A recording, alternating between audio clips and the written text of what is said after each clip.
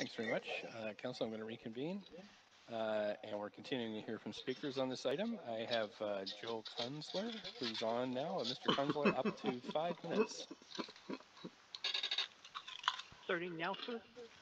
Yes, please. And if you could speak a little bit up, perhaps a little closer to your headset or your handset, that would be great.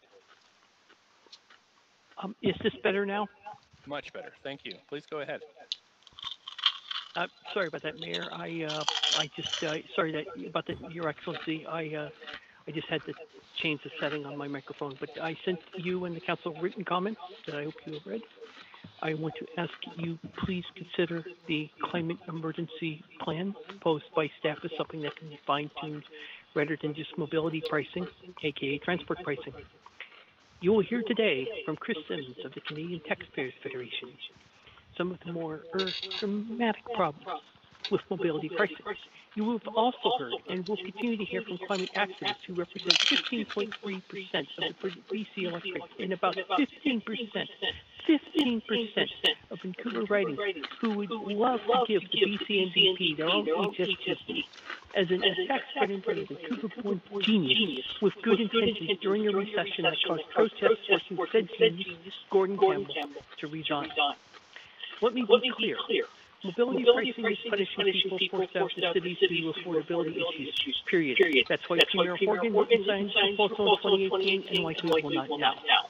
You see, some of us get it. This is for Vince Green. 15% of the Vancouver vote in the 2020 LBC election wanting 100% of the policy. Just say no. This tax won't save Vancouver City limits taxing all travelers, including possible bus coaches, and certainly service workers. There is currently no plan to address income inequality, a clear cause of the BC majority. There are some plotting to expand tax after a pilot. Again, in threat to retaining the party Cohen majority, and I cannot speak for my good friend, Parliamentary Secretary Gordon, but as her friend, I have her back, I'm outraged, and I'm hurt that my friend has seemingly not consulted on this proposal. Yet this proposal will require efforts from her TransLink, whose CEO said no today. This scheme and has massive political impact. Furthermore, to quote Bowen herself, the hero who saved traffic from dying from COVID-19 from her speech to Future Annual Conference of Canadian Transit Industry Leaders. We have yearned for the pandemic, the most essential work of our society, sadly, will still likely be done by some of the least paid workers in our communities.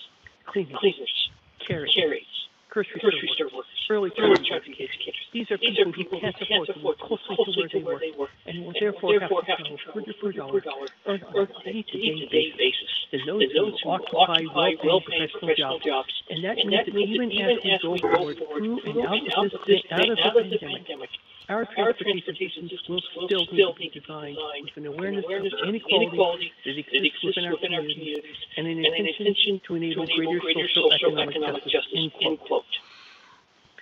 Now, let me, Joe Kunzler, remind you, you are an independent provincial government and you serve at the provincial government. Furthermore, today's Transit CEO Kevin Desmond made clear any discussion of mobility pricing has to be at the regional level, and that means the Mayor's Council. It doesn't mean Mayor Kennedy's Council. It means the world-famous Mayor's Council, and that includes Mayor Brad West, Mayor William Buchanan. I can go on, but I don't want to waste time. This tax also has massive liberty issues. And with the Olympics hopefully coming in 2030, this needs to be addressed head on. Well, the means of collecting tax for how much license plate and sending an invoice, or putting a tractor in a car, or worse. Frankly, a better tax would be a tax on gross weight and gas-powered horsepower. Clearly, that would go up to 3 vehicles, like super-sized trucks for cars. Also, I understand, of course, I grew up in this toying with this. I would raise the same income in some would be concerns there also. That said, I support the ability of Appendix B for 5-year transit action plan. I hope this cunning plan, drawn up by geniuses like Transit moves forward regardless of the mobility pricing.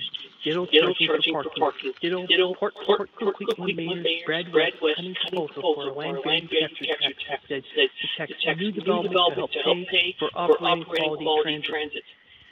Finally, I want to conclude by saying I caught the latest Can Be Report podcast. A good point about public input was raised. Please catch the Can Be Report podcast when you can. I welcome the request questions of honorable councillors and the mayor, please.